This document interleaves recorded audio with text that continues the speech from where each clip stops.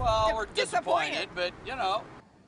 A popular Sacramento ice cream parlor closed shop without warning today, shocking customers and leaving 80 people without jobs. The owners of Farrell's ice cream say they could not make ends meet, blaming minimum wage increases and a rent hike. CBS 13's Jennifer McGraw is live in Sacramento to explain what happened overnight. Jennifer?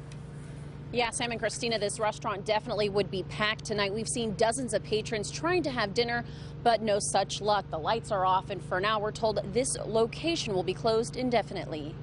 The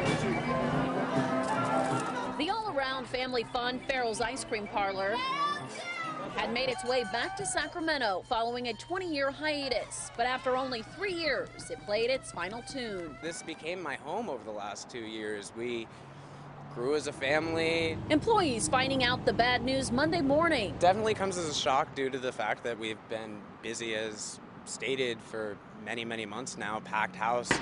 80 employees to be exact. The owners say there are several factors, including the rise in minimum wage, and ultimately couldn't come to a rental agreement they could afford. For many employees, it wasn't just punching the clock, but instead a labor of love. We have a lot of loyal customers, a lot of people that come in here on a regular basis. They really love what we do and what we bring for them and their children, and it's going to be a shame that we can't provide that anymore. A previous Sacramento Farrell's location near Sacramento Executive Airport was the site of a tragedy in 1972. A World War II plane went off the runway and crashed into the restaurant, killing 22 people, half were children. Farrell's return to Sacramento in 2013 has played out to be brief, but patrons are hopeful. It's kind of disappointing, but, you know. Yeah.